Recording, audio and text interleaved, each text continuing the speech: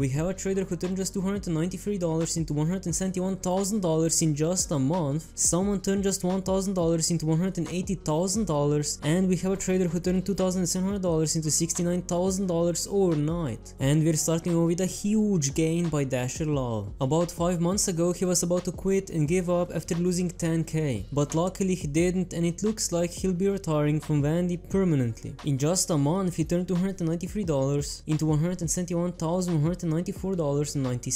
If he could do it, you can too. Highly regarded as usual. I spotted a couple of interesting details about his trades. Firstly, we can see that his risk level is labeled as very safe. Secondly, we can see that he has a margin account, which is already a bit contradictory. But then when we take a closer look at his trades, we can see that on February the 7th at 13:55, which is about 4 minutes until 2 p.m, he was heavily buying SPY call options with a striking price at $416 and an expiration date on February the 8th, which is just 1 day till expiry. He held them for just 46 minutes and made $125,840. I honestly can't believe this. He's basically gambling and is somehow profitable, and what perplexes me the most is the fact that his trading is somehow considered very safe. So a few months back he lost every single penny to his name because he was regarded. He took a few months off, worked on himself, and got back in the game with $293.86. He won't explain all of the positions he did, but what started him off good was shorting Microsoft and Snapchat on earnings. That got him to a few grand, and since then he made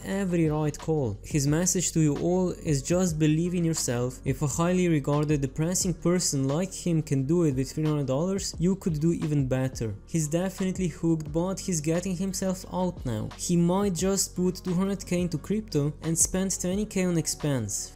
Tax. He still lives in his car and has nothing for Uncle Sam to take. Well, I'm glad that he's getting himself out, but I don't think going all in into crypto is the best way to do that. And if he ends up doing that, I just hope he doesn't lose it all. Next up, we have another path to redemption by Gentle Giant 91. He converted just 1k into 180k in 10 days of February. He's 31 years old with 250k annual income. After a good run in 2020, where at one point he had 750k in his account, he managed to lose it all, every single penny in a week. His losses till February the 1st of 2023 stood at 484k in Robinhood. As much as he wanted to make fun of his situation, it was unbelievably scarring. The only good thing was that he didn't own a home or wasn't settled, otherwise guilt would be through the roof. He took a few months of break and returned with just 1k and a set of rules, and those rules resulted in a 180 times return. So here are his major wins. The first one was pure luck. I can't, man, I can't.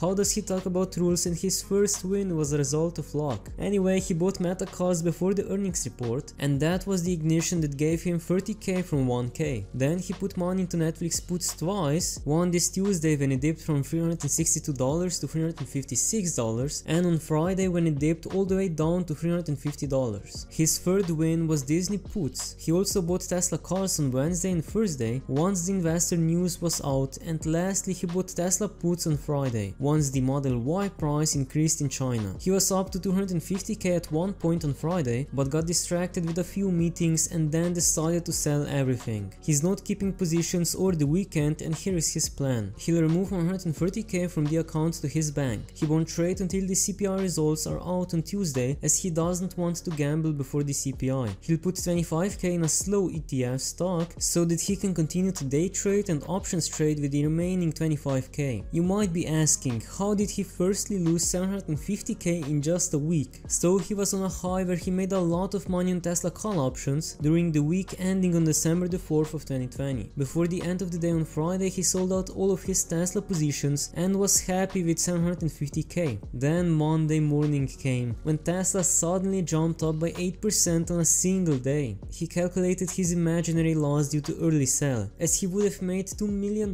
if he held on. So in a state of agitation he bought Tesla puts and it kept going up. Then he bought calls and it went down, so it was a classic misfortune week. The 484k was his own savings, 750k was with the gains, so technically he lost gains plus his own money. However, his goal is to make back his savings of 484k. If the CPI results are good, he'll buy Google calls because the dip is an overreaction, so maybe $1 out of the money expiring in 2 to 3 weeks, and Tesla calls leading up to March the 1st and sell before the conference. So he started with just $1,176.45 on February the 1st, and in just 10 days he increased it to $180,271.83 because of a few rules. Don't put everything in one trade. Diversify based on industries and also have different expiry dates. Bet big on the ones you feel super confident. If he has 2 bad trades in a row, he shuts the laptop and walks away. If he has 2 bad days in a row, he walks away for a week. And his last rule is to keep transferring money out of Robinhood to his bank account. Well, just huge respects to him, and hopefully he makes back the rest of his losses in no time. Anyway, next up we have an insane gain by KRL 1988. If it's good enough to post, it's good enough to cash. As we can see, he's up by 2,408% or $66,470 because on February the 9th he bought $2,700 worth of lift put options with a striking price at $13.50 and an expiration date on February the 10th. And I guess it's safe to say that he was betting on earnings, as Lyft stock dropped by more than 36% due to a miss on earnings, and he bought puts because of a gut feeling based off of Uber's earnings and their increase in market share. Next we have a huge gain by KK7766. He made over $20,000 with Microsoft calls. He posted a DD when he bought on WallStreetBets, and it was voted to take it down because it was slow effort. His DD was that after Microsoft announced a surprise event for Tuesday, he speculated that it was going to be AI related. So he bought Microsoft calls with a striking price at $260 and $270 and an expiration date on February 10th. As a result, he more than doubled his initial bet. His next DD is weekly puts on the same stock if the event is a nothing burger, and from that he already made another 5k. Next up we have a huge loss by Nokia to the moon, who's asking if he's doing this right. As we can see, he's down by 95% or $10,000.05, and this huge loss is surprisingly not from options. He's down by so much because he bought 500 shares of Aurora Cannabis at an average cost of $20.99, and at the time of the screenshot the stock was trading at just 99 cents. It's honestly quite impressive that he's down by 95% on a stock. He has thought about averaging down, but he thinks he'd rather risk his money on one day till expiry spy than throw another cent into this. Maybe he'll be green by 2083. And the worst part is that he's down by 160k from his all-time high. Next we have a huge gain by Raza M. We have actually covered this trader in one of my previous videos, and now he made an update. He bought 24k worth of Tesla calls on December the 27th, so close to the bottom. He bought 44 calls with a striking price at $180 and expiration date on June the 16th, and right now he's up by 829% or $200,065. He won't hold all of those options till expiry, but he'll likely make a decision closer to the March 1st event. If he feels it's priced in before, he'll sell. If not, he'll hold for longer and pray the windows don't break this time. And if Google goes close to $80 to $85, he might buy some long-term calls. And last but not least, we have a huge loss and a nice recovery by one of you guys. This trader is down by almost 99% or $31,020.96, and he lost so much money because he was doing options and basically just gambling on SPY and QQQ. He literally had no idea what he was doing and saw people making huge gains, so he thought, let me give it a try. He started with 4k but ended up with 31k by adding money to his account every week.